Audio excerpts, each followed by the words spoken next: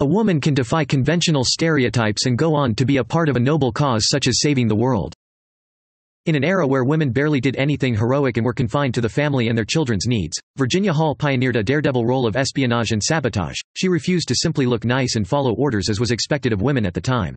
When the hour of France's liberation came in 1944, the secret armies she equipped, trained, and sometimes directed defied expectations and helped bring about complete victory for the Allies. Sonia Purnell, an American with a wooden leg she called Cuthbert, Virginia was the first Allied woman to be deployed to France in the Second World War. Her love for France pushed her to become a real-life hero who kept going even when all seemed lost. By battling for every inch of recognition and authority she got, Hall was able to rise to the top, and survived an era that broke so many people. Not minding her disability, she went through 6 years of war in a way that very few people did. Virginia did all that she could to defeat the Nazis and liberate France. This summary reveals how one woman turned the tide of history. It shows how terrible times can end in triumph and how women can break glass ceilings regardless of how high they are. So, whether you're reading to know more about history or learn about Virginia Hall, you're in for an unforgettable experience. From an early age, Virginia Hall was adventurous and refused to put her dreams away for marriage or anything else. Virginia Hall was the only daughter and youngest child of Barbara Hall and Edward Lee. Born in 1906, her mother had her life planned out. She wanted her to marry a wealthy suitor who would help them become wealthy again. They lived in a modest house in Maryland that had no central heating or running water because her father had squandered all his inheritance and could barely provide for his family. Barbara Hall sent her to a fancy school so she could meet wealthy people, but this was so unsuitable for Virginia, who was more at peace when she was hunting or going on some adventure. At the age of 19, she was engaged to marry but ended up breaking it off because he cheated and had a sense of entitlement. Hall channeled her ambition into her career and found a job as a secretary since few options were available to her. Her mother neither understood her passion for adventure nor her desire to study so much. She went on to spend 7 years studying at 5 universities and trying, by all means possible, to prove herself an equal in a masculine world. For the longest time, Virginia couldn't get a job because the State Department was unwilling to welcome women into their ranks. In 1926, she moved to France to study and spent her days learning from so many people. On her return home, she was armed with a degree and a strong belief in female emancipation. She also learned to speak French, German, Spanish, Italian, and Russian and was well versed in geography and politics. Virginia Hall decided to get a job, and after 7 months of applying, she became a clerk in the American Embassy in Warsaw, Poland. She decided to ask to be transferred to Turkey, where she hoped to explore more of the world. Soon after she arrived in Turkey in 1933, she organized snipe shooting expeditions with friends. On one of those occasions, she fell, and her gun rained bullets in her left foot. Due to an infection, her leg had to be cut off. She recovered after a long time in the hospital and soon went back to work but had to use a wooden leg which she called Cuthbert. She applied to be a diplomat again but got rejected due to a rule barring amputees from diplomacy. Within a year, she was posted to Estonia, and on September 1, 1939, Germany launched an attack on Poland, and 2 days later, Britain and France declared war. Virginia left for Metz, northeast of France, and signed up to drive ambulances since she had a driver's license and it was open to women and foreigners. She was chosen and given a course in first aid. Virginia knew that she wanted more than anything to help her beloved France reject the acquiescence of its rulers and fight to reclaim its old freedom. Sonia Purnell. The struggle against Nazi Germany was a difficult one and people formed the Resistance, a campaign against Hitler's army, the Wehrmacht. In May 1940, Germany attacked France, and in the chaos that followed, she was determined to help France fight for their freedom. Did you know? During the Second World War, the U.S. service employed 1,500 diplomatic officers, and only 6 of them were female. Virginia Hall became the first female agent of the French task force by sheer bravery and unrivaled determination.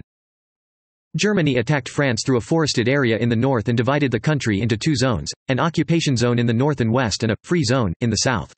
The latter was to be ruled by a regime headed by Marshal Pétain. Virginia Hall decided to go back to Britain through the Maginot Line, a series of fortifications along the German border. In the meantime, and on her way, she met with a British undercover agent named George Bellows. They spoke for a while, and Bellows was intrigued by her courage. He gave her a number to call once she got to Britain and assured her of a job. The number belonged to Nicholas Bodington, a senior officer in the independent French section of a new and controversial British Secret Service, also known as the Special Operations Executive. Winston Churchill ordered that the SOE, Special Operations Executive, agents support the French nation. Bellows believed that Virginia would be a great addition to the SOE, hence, his urging her to call Bodington. Virginia learned how to be different people at different times. This was how she escaped being killed by the German troops and other enemies. Sonia Purnell. Upon Virginia's arrival in London, she presented herself at the American Embassy and asked for a temporary job. She became a secretary again, and after a while, she decided to go back home but was told it was too late to get a ticket. Stuck in London, she called Bodington, who on listening to her tales of bravery in France, was pleased to have her in the SOE and had her join the F section, the SOE's France task force. She moved to Lyon, France's third largest city, and became the first female agent and liaison officer and was tasked with coordinating the work of local resistance leaders and future SOE agents. The odds were so many and against her because nobody knew what to expect from the war. There were a lot of dangers: the secret German police, the Gestapo, and its military counterpart, the Abwehr. The service had also failed in its previous missions. Many people backed out of the service because of the fear of what was to come. At this point, 10 people were left in training and Virginia was the only woman and the only one with a disability. Virginia didn't allow herself to be defined by her disability. Instead, she was eager to take on new roles. However, there were obstacles as she was both a woman and an American. The SOE mainly recruited men who were British citizens, so having Virginia on the team was cause for worry. In the end, she was able to convince them that she was on their side. She was given orders to generally report on operating conditions and trained for a few days in a heavily guarded house. Virginia was taught the basics of coding and warfare security, how to use cover names and look ordinary even when on a mission. She was briefed on when she could exercise her license to kill and was given different pills that could be useful for this intent. On August 23, 1941, she began her journey as an SOE agent in France. To avoid being noticed, she presented herself as a journalist and was able to sell this identity. Virginia's first mission, code-named Operation Geologist 5, exposed her to fear and the likelihood of a painful death, and many people did not expect her to survive it. Virginia Hall took networking very seriously and surrounded herself with people who had different skills. Virginia had a natural talent for spying. She was able to get information from the French officials when she needed it. She got the assistance of nuns when she arrived in the city with nobody to help her. Virginia created a secure and disciplined system of small, discreet cells of hand-picked members that were prepared to follow orders and understood the penalty for careless behavior. The British were not trusted in France. They were seen as weak people who caused problems for France because of the news that flooded the media. Virginia was introduced to Germaine Guerin, a brothel owner who was also determined to help in any way possible. Germaine agreed to convert parts of her brothel into safe houses for the agents. These became useful to SOE agents coming through the city or fleeing from danger zones. The prostitutes that worked in the brothel spiked their clients' drinks to gain information that helped their mission. By sharing her feelings about the war and a burning desire for a free France, Virginia was able to recruit more people to join the SOE. She refused to take sides and was interested only in people who put the war first. She visited lawyers, farmers, and hoteliers to get information, rooms, and food for injured soldiers.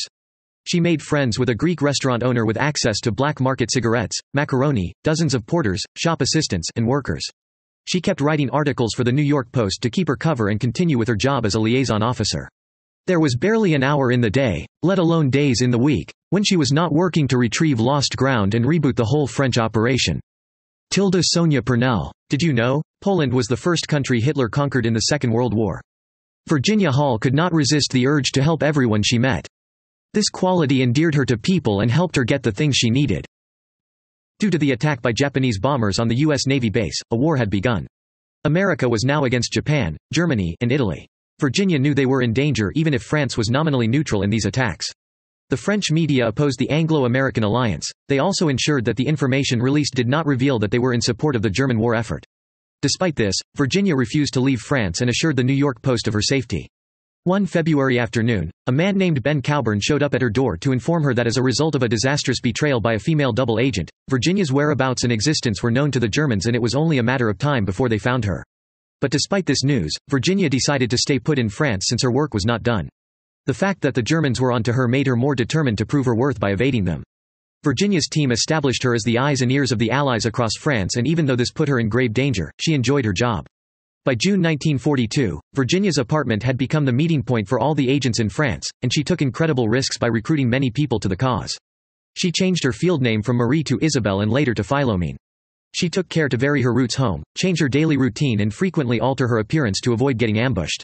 But these could not afford her protection forever. She eventually had to change houses and up her security. She provided the agents with contacts, washed and donated supplies to them and even distributed cash to the families of prisoners. When people asked for help, Virginia found the greatest pleasure in giving it. No task was too great or too small for her, and whatever she undertook, she put into it all her energy, sparing herself nothing. Jerry Moral. The Germans made mass arrests of resistance, French people who didn't support the Nazis, and tortured them to extract more names. Virginia's acts saved the SOE, a lot of times, from being wiped out as she was quick to act whenever danger arose. Virginia Hall saved 12 top SOE agents from the Germans by acting on her instincts and masterminding a difficult escape. A British agent was discovered by German soldiers, and they found a clue that led to the French safe house called Villa des Bois. They went on to set a trap and captured 12 SOE agents. These agents were left to rot for about 6 months in prison in southwest France. They were not allowed freedom or any luxury. Gaby Bloch, wife of former French deputy Jean-Pierre Bloch, on her husband's request, asked Virginia for help. They believed her to be their last hope, and she did not hesitate to draw up a plan for them to come out of the prison officially or unofficially. On March 14, a telegram announced that the prisoners were to be moved to the confines of an internment camp where their fate would remain uncertain. She planned to rescue them during the transfer but figured they'd be too weak to run, so she had to wait. While Gaby and Virginia smuggled useful items to them, the prisoners also planned their escape. One guard, José Sevilla, helped them in return for passage to England to join the government in exile led by Charles de Gaulle. Many of our men owe their liberty and even their lives to Virginia Hall. SOE internal memorandum. Finally, they did escape after careful planning and practice and hid in a barn for 2 weeks. SOE put Virginia forward for one of Britain's highest civilian honors and praised her for her help. The successful release of the prisoners caused Adolf Hitler to unleash a brutal lockdown on France. He made it clear that France was now a significant threat and ordered that the German soldiers track down those responsible for their release. Virginia was unaware of these plans that were aimed at her and continued to help people around her. Her success paved the way for more female agents. In 1942, most people believed Germany was winning the war, and everyone had to be prepared. Virginia sensed she was being watched and realized that they were all in danger. After a couple of people had been arrested, she was ordered to isolate herself. She took precautions and was slow to trust, avoided compromising relationships and chose to stay in hotels with multiple exits. There were so many dangers surrounding Virginia's daily routine. She lived carefully because one slip could ruin the mission for herself and her team. On August 4, Abbé Robert Aleche, a young priest, brought a message for Virginia through the rooms of one of her most trusted confidants, Dr. Jean Rousset, and was insistent on seeing her. He expressed concern for her safety and convinced her that he was indeed on her side. The fact that Aleche was a priest and denounced the Germans calmed Virginia's doubts. It was a mistake to trust Aleche as he lied about everything and was a German spy. He kept providing Virginia with false information, and she kept sending him money and revealing the modes of operation to him. Through the information that Aleche fed them, the Germans were able to infiltrate her network, break and intercept her messages, and were aware of all her plans. The dangers of the war made Virginia Hall flee to Spain on foot. To survive, she had to make that difficult decision. Due to the many arrests that the Germans were making, Virginia decided to leave before they finally took over.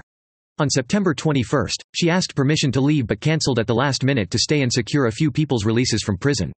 The plan to do so was heavily intercepted by the Germans who planned to capture her, so she had to leave for the south of France. She was called a dangerous spy, and there was a substantial reward for anyone who would find her.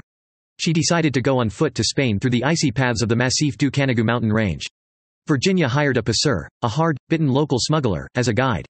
She was careful to hide Cuthbert, her wooden prosthetic. By the time she reached 6,000 feet, she was in agonizing pain, and her sock was filled with blood.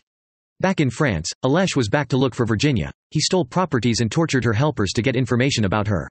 Their courage in transmitting in such conditions kept whole circuits alive, a fact for which they were too often paying with their deaths. Sonia Purnell. Meanwhile, in Spain, Virginia was arrested. She sent a coded letter, through a prostitute who was released, to the American consulate disclosing her location and demanding urgent action to secure her release. They were quick to react, and she was released on parole. As soon as she got out, she asked the New York Post for money to travel to England and also asked them to facilitate the release of the other prisoners. While in London, she was distraught by the news of all who had been arrested and kept wondering if they'd have been safer had she not recruited them. She knew she had to fight for them. With the Germans' preoccupation with southern France, everything changed. People were killed for harboring agents, and sporadic fighting broke out between the supporters of different groups. France was now a dangerous place to live. But despite all the bloodshed, the SOE was demonstrating remarkable resilience due to the large part that Virginia played in their recruitment and organization. They were trained to be professional agents and were assessed by psychologists.